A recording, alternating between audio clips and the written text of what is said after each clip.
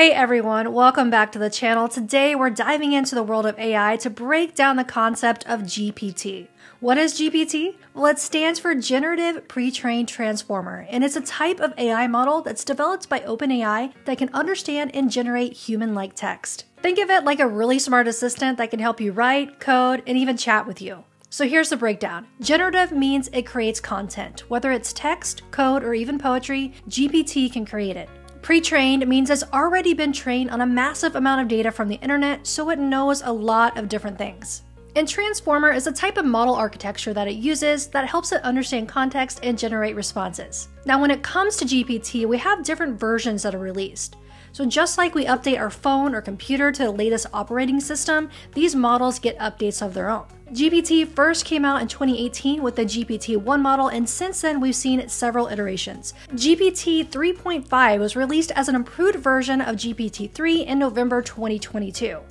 This version was great at understanding and generating text, so perfect for tasks like writing emails, generating reports, and even creating chatbots. Now enter the latest and greatest GPT-4o. This was released in May 2024, built on the capabilities of GPT-4. The O stands for Omni, meaning it can handle multiple types of inputs, so not just text, but also images and audio. It's faster and more efficient, and it's much better at understanding and interpreting visual and auditory data, making it really versatile. And when we're talking about GPT-4o and its ability to handle multiple types of inputs like text, images, and audio, you might hear that referred to as multimodal. So while GPT 3.5 was really great at text-based tasks, GPT-4o opens up a whole new world with its multimodal capabilities. Microsoft Copilot recently got the GPT-4o treatment.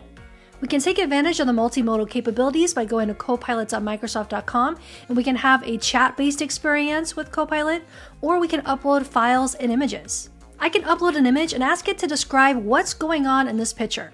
And it can use the multimodal capabilities to understand the image that I'm passing in and come back with a response. I can even upload a code file like this YAML file and ask it to explain what's going on so I can understand it better.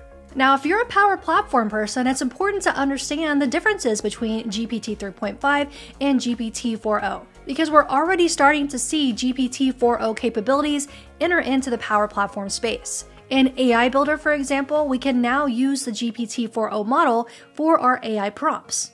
And because GPT-4o does have this multimodal capability, it opens up a whole new world of possibilities for your Power Platform projects.